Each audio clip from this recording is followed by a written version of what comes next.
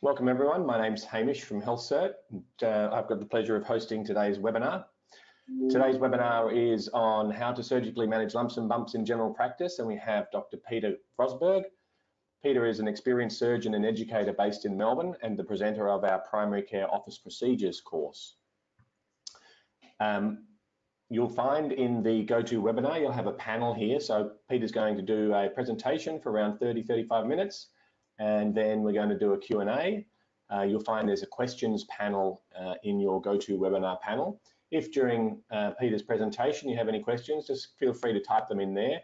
What we'll do is we'll all answer them all, and we'll do a 10 or 15 minute Q&A at the end of the presentation. So if you type the questions in there as they come to mind, we'll then answer them at the end.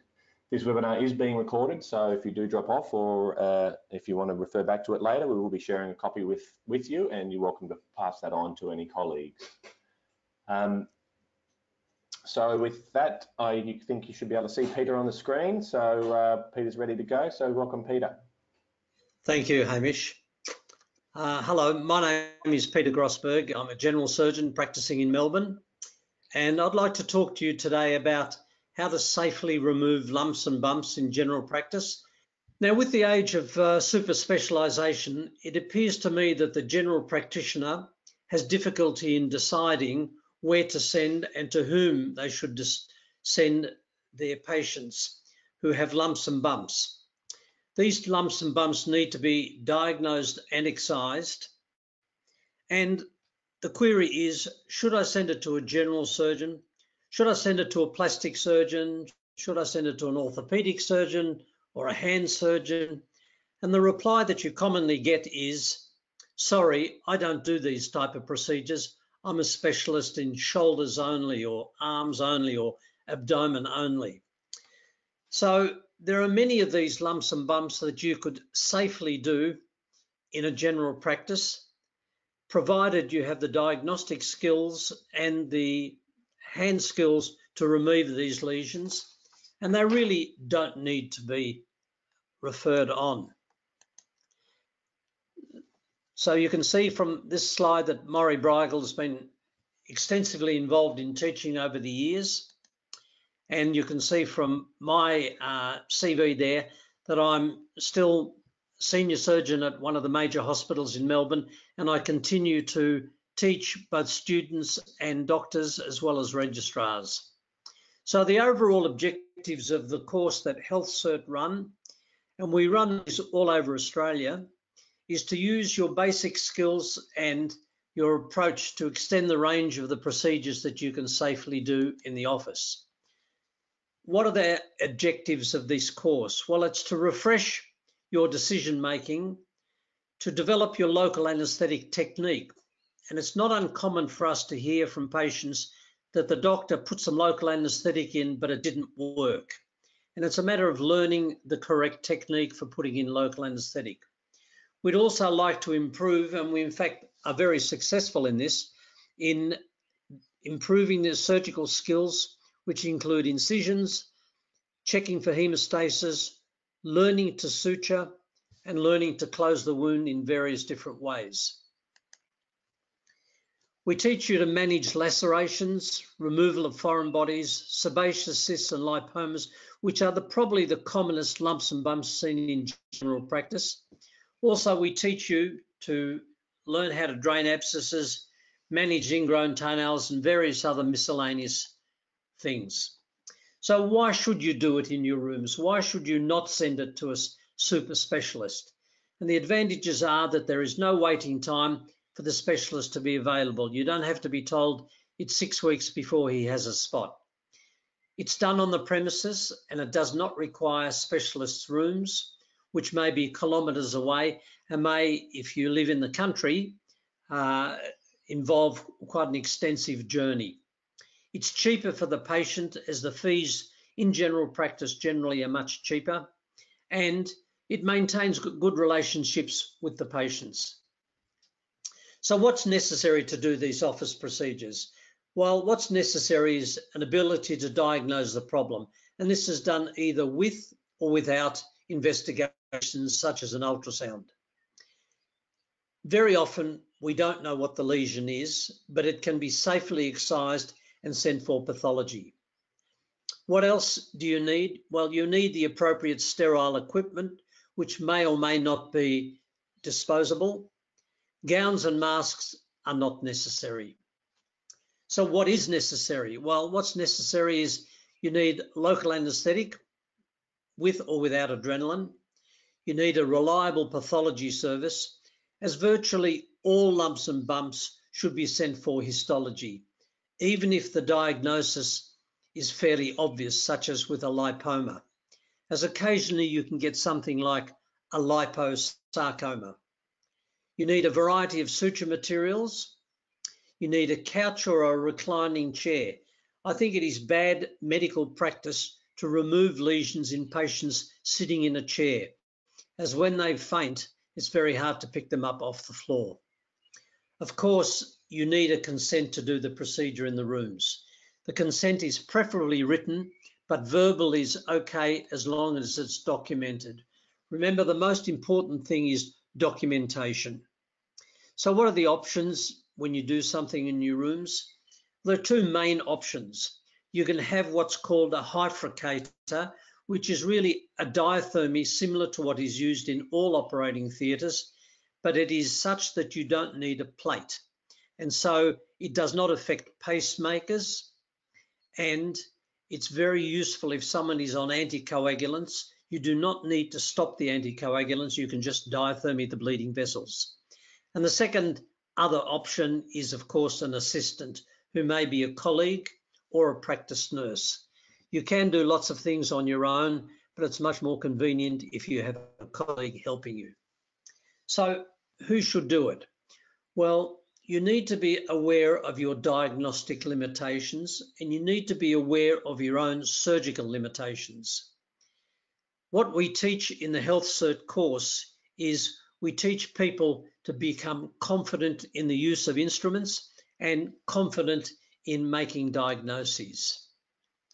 One of the things that we teach, and we have several videos on this, is how to suture. It's surprising to me how many general practitioners have no idea on how to suture.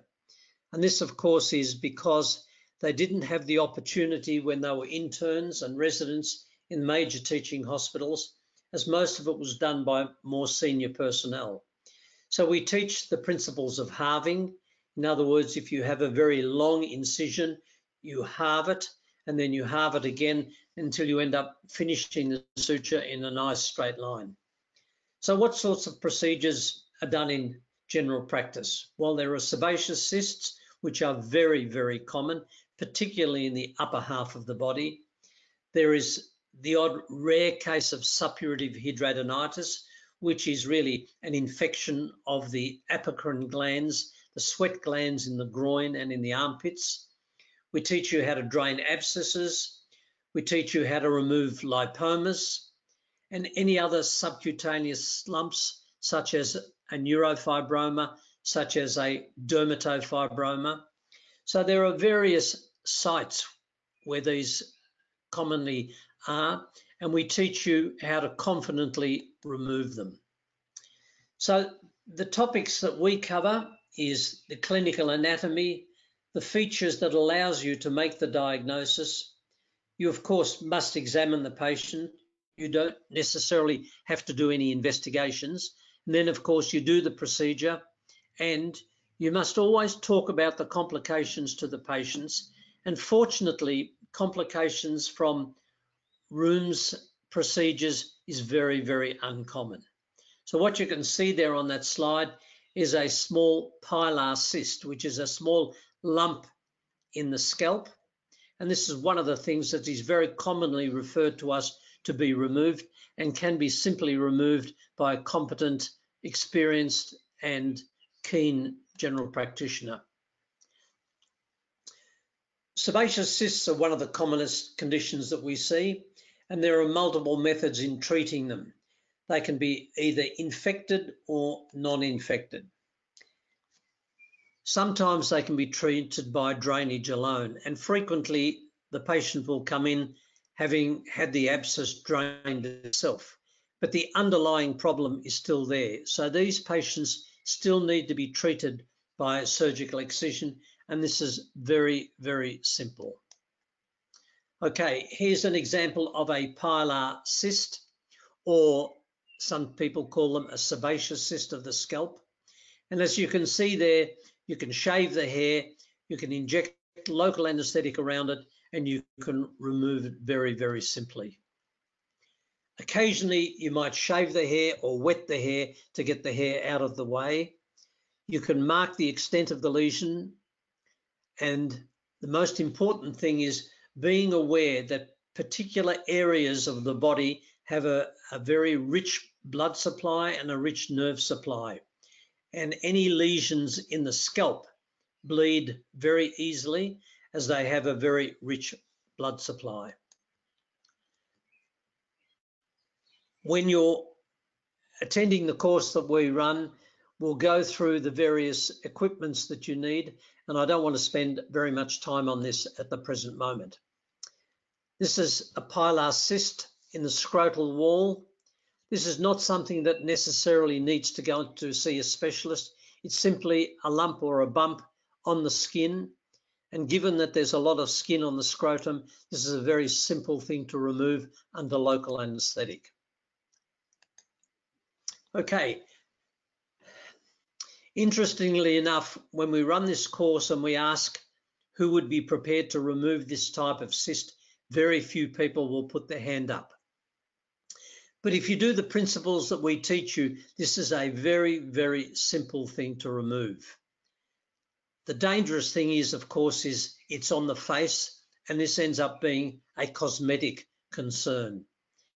But if you go through the type of instructions that we give you in doing it in normal skin lines, using normal local anaesthetic with adrenaline, and having the confidence to remove it and suture it, you'll find that this is very simple. Now you can see on these slides here, the slide on the left top shows the patient lying down. It's been marked and it goes in the line of the eyebrow. You can see on the second slide there, local anaesthetic being injected into the area. The third slide, also local anaesthetic. And the fourth slide, the patient is ready to have this removed. This looks fairly daunting, but it is really a very, very simple procedure. So you can see on the slides here, 1, 2, 3, and 4, how this is just simply excised by an elliptical incision. It's removed, as you can see on the top right slide. This is left with a small elliptical incision, which you probably wouldn't think twice about if you were doing it on the abdomen or on the leg, but in fact, it's exactly the same. And then on the second slide on the right, you can see it's been sutured up and then some steri strips applied. This whole procedure would probably take about 15 minutes. And once you get confident in using instruments, confident with your local anaesthetic, confident with the anatomy, you'll be able to do this fairly easily. You can see here, local anaesthetic infiltrated into the scrotum. And remember, this is done in the consulting rooms, in the general practitioners' rooms, or in my consulting rooms under local anaesthetic. You do not need to go to theatre. It does not need to be a day case, and it is quite safe. One of the things that we must be aware of course, is what we call the outliers, things that you're not sure of. This picture here shows a bump on a leg. I would have thought that this was a sebaceous cyst, but what would have concerned me is that sebaceous cysts on the legs are not common. So already that allows us to start to think of some other important lesion that could be there. And in fact, a small punch biopsy was done on this lesion and it turned out to be an amelanotic melanoma. So even though we can do lots of things in our rooms, we've got to be a little bit careful on something that we think is probably not quite right. Suppurative hidradenitis, This is, although an uncommon lesion, people who get infected sweat glands in the axilla or the groin can have this, and if you get recurrent abscesses in the area, rather than being an infected sebaceous cyst, it is more likely to be suppurative hidradenitis. One of the most important things is every lesion that is removed from the body should be sent for pathology. The second commonest problem that we see with lumps and bumps is a lipoma. And this is very simply removed under local anaesthetic. This is not something that needs to be sent to a plastic surgeon or even a general surgeon like myself. It can be very easily managed by the local doctor. The most important thing is to make the diagnosis. You should know that the lipoma moves under the skin. It's not attached to skin. It can be unilocular or multilocular, and very rarely is it attached to deeper structures. So this type of lesion on the elbow can be very easily removed by just infiltrating the local anaesthetic over the surface, which we'll show you. Here you can see we're checking to see if it moves from side to side. There it is being marked out, and there is a longitudinal line in the middle of the elliptical incision, because this doesn't have to be excised through an ellipse. This is just a straight line incision. You squeeze it and the lipoma pops out. You can see here the local anaesthetic. In this situation, I would use local anaesthetic with adrenaline.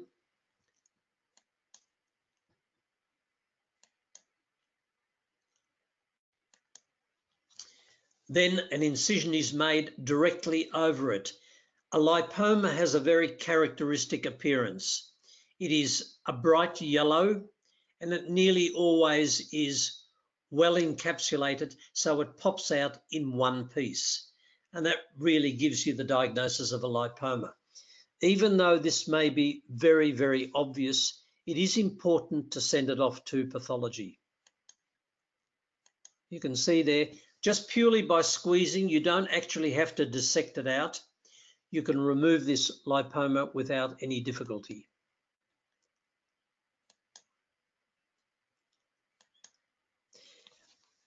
It must be remembered also that lipomas, even though they're supposedly avascular, often have a feeding vessel that you can see actually in the base of that lipoma. So if you just pull it out, it will bleed. So the important thing is, if you get it to the stage where you can see on that slide, you can either clamp the base of it or diathermy the base, and it won't bleed. This is a large lipoma on the right shoulder. Once again, it has the characteristics of a lipoma, and the chances are this is going to be a multilobulated lipoma. Now, you have to decide, would I do this in my rooms or is it too big? If you have some hesitation, then you shouldn't do it in your rooms. You should send it off to somebody where they can take it into an operating theatre and do it as a day case, even though it can be safely done under local anaesthetic. You can see here, this is actually done in the rooms, but we've got some drapes around it and we're injecting local anaesthetic into it. Occasionally, when you remove a sebaceous cyst, it can fragment. Now that doesn't matter, but the concern about fragmentation is if you leave a part of the cyst behind, you will get a recurrence.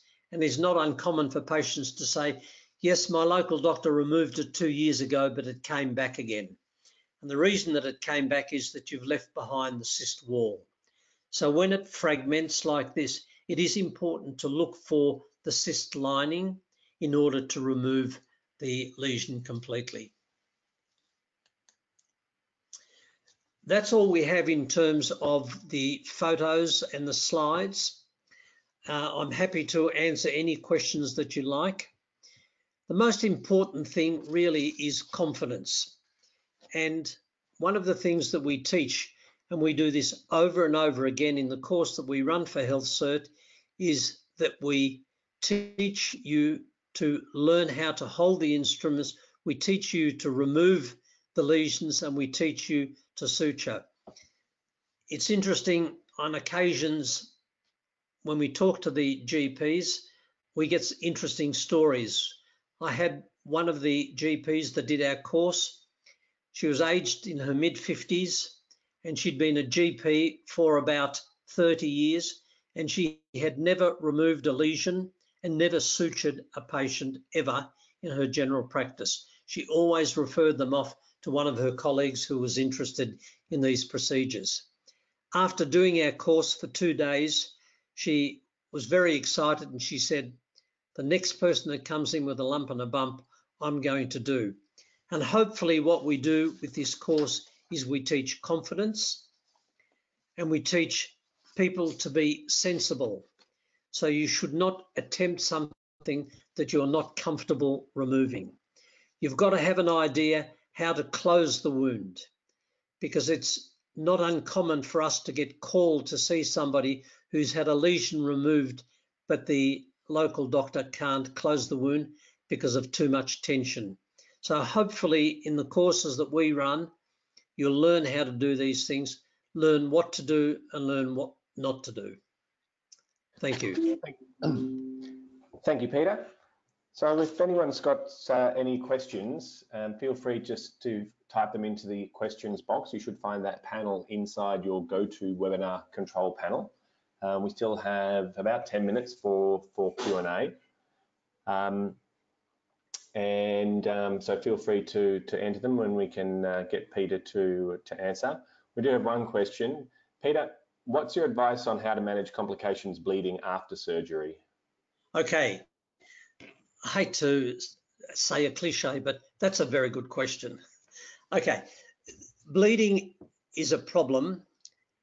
One of the ways of getting out of bleeding problems is to have a hyfricator, which is one of these diathermies.